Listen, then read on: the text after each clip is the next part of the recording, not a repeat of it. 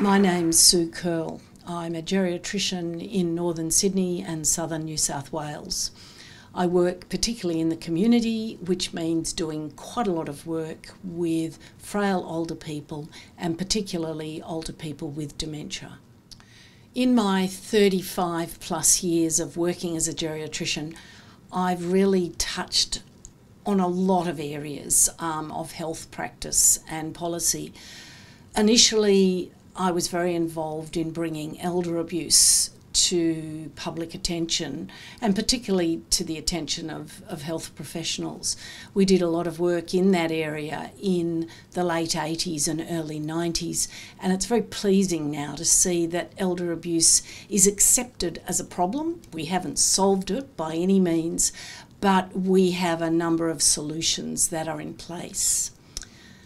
After elder abuse, I got very involved in hip protectors and hip fractures. And in fact, that was the area of my PhD, was whether you could prevent hip fractures by wearing specialised underwear, basically with protective shields over the hips.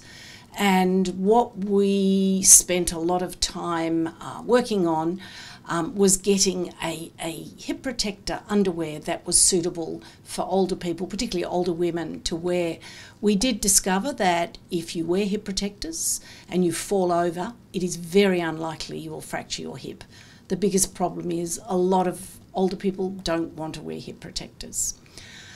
I then moved on to falls and frailty, and we know that frailty, which is I guess best described as age-related loss of function, it underpins falls, it underpins people needing to come into hospital and becoming very deconditioned in hospital.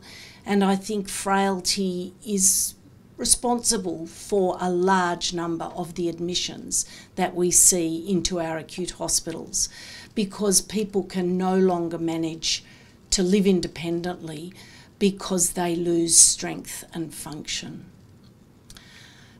The last area that I think is very important is the area of geriatric outreach services.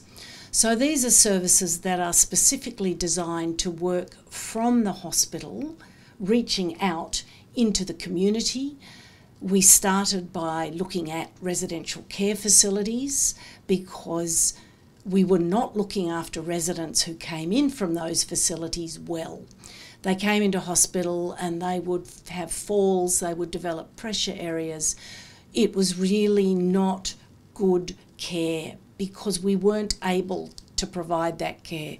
We realised we needed a better model of delivering care and provided that within the residential care facility itself, or more recently we've been doing a lot of work with older people in their homes, so doing home visits and providing the services there.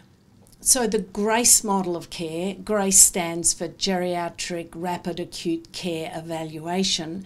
That model of care is the model that was designed at Hornsby Hospital for nursing home outreach. So originally we were just going out to nursing homes from the hospital to help residents stay in their nursing home, to help staff in the nursing home manage those patients well, and to work with general practitioners to provide the best possible care for the older person in their own environment rather than in hospital.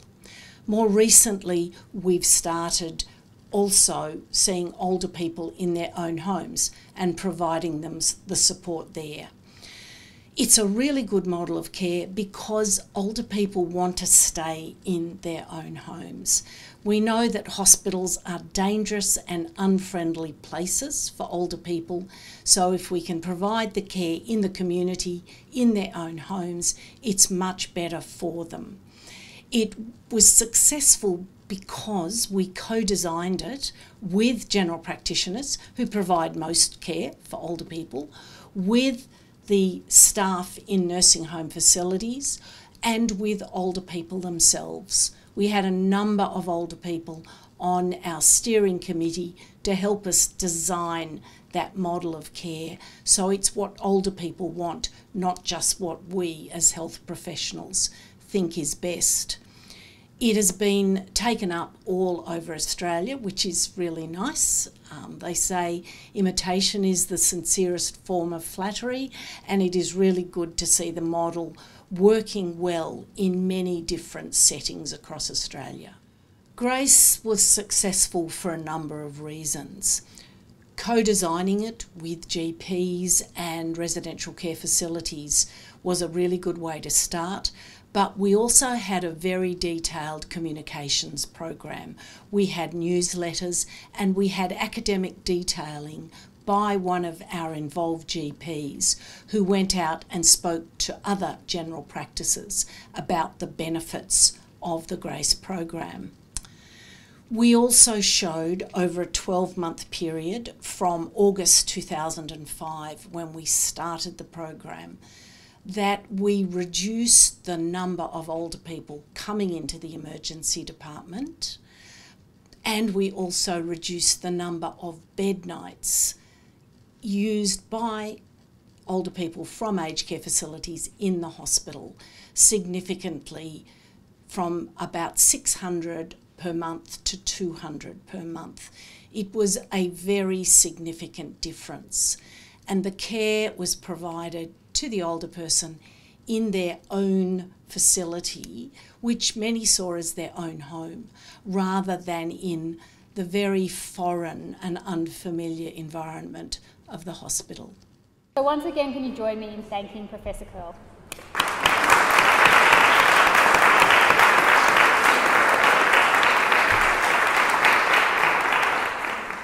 It really was an amazing feeling to be the recipient of the 2022 Sidney Sax Award.